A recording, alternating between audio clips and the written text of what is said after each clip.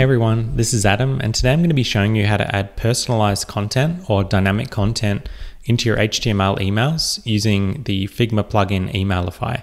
So to get started, all we need to do is click on the little resources icon up here, click on that and search for Emailify. So that's Emailify, and under the plugins tab, you'll see Emailify pop up.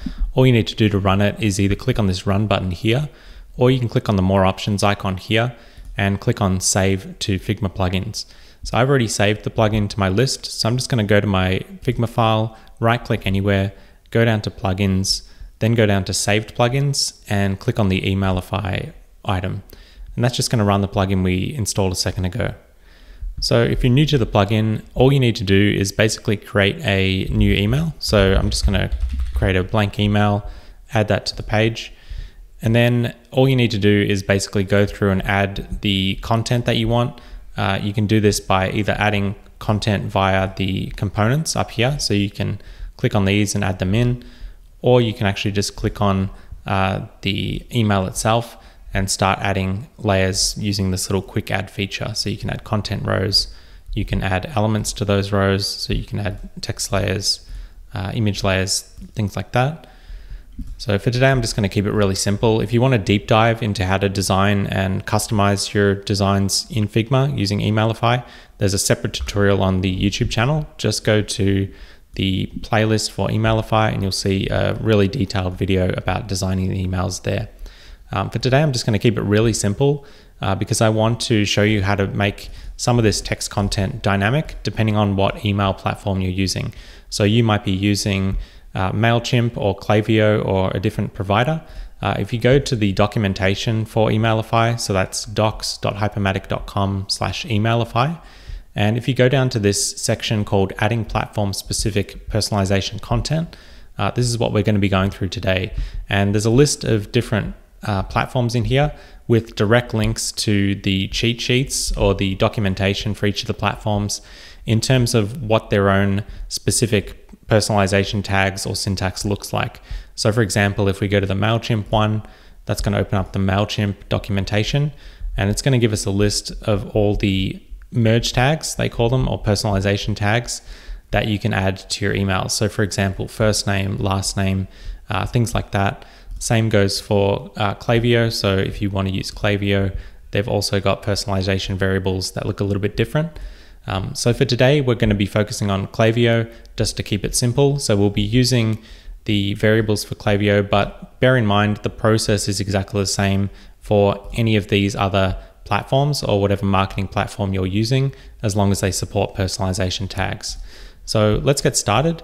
We're going to keep this really simple today. I'm just going to add a Klaviyo footer just so we've got that in there. And I'm also just going to include an image just so we've got an image block in there as well. So I'm just going to include that and I'm going to drag that up here. And what we want to do is basically personalize this welcome message here. So instead of just saying welcome to Jiro, we want to actually change that to be personalized to the recipient of the email. So as we saw, if we go to the Klaviyo documentation, so you can find that by Googling it or clicking on the link in the docs here. And if you go down to here, you can see that we've got a bunch of personalization variables. So all these are really just platform specific template tags that you can use to personalize your content. So this can be pasted anywhere. So I'm just going to copy paste this first name tag for Klaviyo. I'm going to jump back into my Figma file, and it's basically as simple as pasting it into your text layer wherever you want to use it. So I'm just going to add that here, and I'm going to add a little exclamation mark. And so basically what's going to happen is this tag here, so the curly brackets and the variable inside of it, that's going to get replaced in Klaviyo with the first name of the person who's on that list. So we'll see what that looks like in a moment. So I'm just going to keep it really simple for now and upload that to Klaviyo. So to upload the email to Klaviyo, whatever platform, just click on the Export HTML button. And I've already got Klaviyo selected. Yours might be selected to HTML email. You can just change the platform to whatever platform you're using. So I've got Klaviyo in there. I've already got my API key in there. If you don't have it, you just click on this little link and copy your API key from Klaviyo. So I'm going to upload that now. I'm going to click on upload to Klaviyo, upload that. It's going to generate all the HTML for me, upload all the images for me, and it's telling me that the template has been uploaded. So if we open up the Klaviyo templates link, that'll take us to our email templates list. And you can see here we've got our sushi email uploaded that was created just now. So to actually use that template, you can go to campaigns, then go to create campaign, make it an email campaign, and we're just going to leave that as default. You can change what list you want to send it to. So I've just got a test list for today. I'm just going to check that, check the preview list that I've got set up, and then go to continue to content. And I'm going to click on the drag and drop option here and go to my templates, and then click on the sushi email template. So you can see here, this is our HTML that we just designed in Figma and uploaded to Klaviyo. So what I'm going to do is I'm going to click on use template. So I've just clicked that, and that's going to use this template for our current campaign. So you can see it's got all the HTML there. You don't need to worry about that. All you need to do is basically preview this email, and we're going to do that by clicking on the preview email button.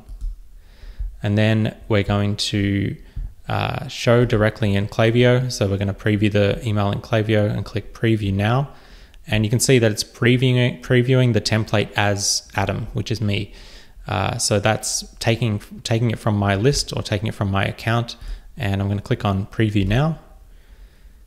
And you can see here that when we preview the email using that feature and loading in the data or the customer attributes or user attributes from that list or that account, you can see that the template we added in Figma, so we've got this first name variable here, all we did was add that as a bit of text to our Figma text layer. And because that's getting exported as HTML using the Emailify plugin in Klaviyo, we can see here that it's being dynamically swapped out with the name of that person, which in this case is me. So there we go. We've basically got our name swapped out dynamically. So it's loading in my name instead of the template tag that we added in Figma. So that dynamic tag is being swapped out in Klaviyo. Again, you have to use whatever the variable or whatever the personalization tag is per platform. So if we wanted to do this for MailChimp, we would copy in this tag instead of the Klaviyo tag. So it would look like that for MailChimp. But in this case for Klaviyo, it looks like this. So that's basically what it looks like. As I said, you've got the HTML exported as we'd expect from Figma, and you've got the template tag swapped out. And of course, you can do more than just add names. So if you wanted to add email address, phone number, organization, you can also add defaults. So if there's no name, you can actually just change this to have a fallback. So for example, we could do this. We could add this tag, and instead of saying the first name, we can basically say, so if we change that to hello, and instead of the first name, if the first name doesn't exist, this default will basically change it to fall back to the word there. So instead of saying hello Adam, it would say hello there. So that's an option you can do. It's probably a good idea to do that in case the customer or the user data isn't complete and doesn't have their first name. You can add things like fallbacks. So again, you just need to go through the documentation and see what is supported. There's all different custom properties you can add, account variables. So you've got event variables, which can be really handy. So if you want to do things like dynamic shopping carts, for example, you can do that. So you can create these events in Klaviyo specifically, and I believe this works with Shopify. So you can basically create things like abandoned carts. So if there's a abandoned cart event, you can actually create these variables inside of your email to swap out with those abandoned cart items or product items. And you can also use these variables in images as well. So for example, if we swap in, let's go to the ecom one, and we swap in an ecom example. So we just added a really basic ecom example here. And if you wanted to make this image variable dynamic, you can click on the image layer here. So you can see we've clicked on the image layer, go to HTML and mobile settings in the plugin. So click on that button. And what you can do is you can basically paste in your variable into this override image source. So what this is going to do is, instead of linking to the image in Figma, you can make it override that image source with a static URL, or you can use variables in that URL. So that might look something like, let's see here. So we've got images. So for example, it might be something like, HTTP, Shopify. It's not going to be this, but shopify.com/assets. And then you might have something like item.image name or something like that. So obviously this is a fake example, but the point is that we're mixing in a dynamic tag into the URL, and it might actually even just be a variable on its own. So the platform might just inject that variable. Again, you have to look up what these variables are, but that's the way that you can override the image source. If you want to do dynamic images, you can do that. The same thing goes for links. So if you wanted to add a clickable link with some dynamic content, you can definitely do that as well. So we might do example.com, and maybe you want to pass like a variable to that. So you could do name equals, and then add in something like first name. And this will allow you to have a clickable link where the variable also gets included into the link. So if you were to click on that image, it would go to example.com, query string name equals Adam in this case. So that's a way that you can do dynamic link URLs and dynamic image sources. You could also do it for image alt text. So if you wanted to put the product name in there, again, I don't know what the variable would be, but it'd be something like item product name, and that would make a dynamic alt text as well. So you can really use these dynamic tags anywhere that text is available. So you could do this on buttons. You could make a dynamic button. Again, you could add the name into there. So we could do first name, and that would basically populate my name into the button.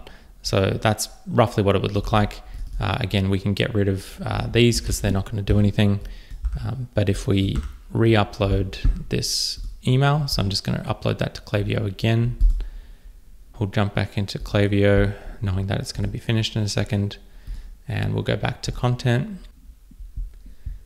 And we're going to do change template. So I'm just going to use the new template that we're uploading now. So that's finished uploading. And I'm going to go to drag and drop. I'm going to go to my templates, and I'm going to click on this new template. So as you can see, we've got our tags as we'd expect. So in the button and in the title now, I'm going to click on use template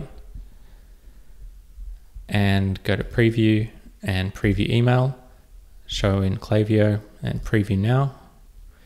And there we go. You can see now that the button also has a dynamic variable in it, as well as in the title.